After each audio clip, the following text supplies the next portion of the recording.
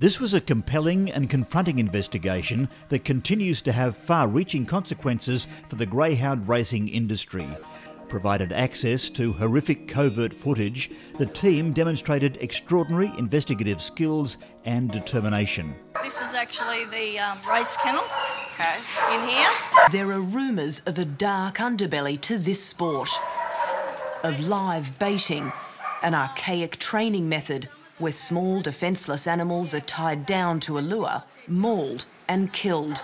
Deborah Arnold doesn't like talking about it. Do you think people still do it? If they do, I don't know about it, and I don't really want to know about it. But yeah, so this is why? Because it's just it's cruel. Yeah. No, it's not. Yeah. It's not the done thing. No, it's not the done thing. Deborah Arnold is lying. It's late 2014. Deborah Arnold's dog, Dorak Dessa, is being blooded with a live piglet at a training track across the road from her property. She's a regular customer here. What's the quickest been today? That one then took you through. Mine? Yeah. Oh, okay.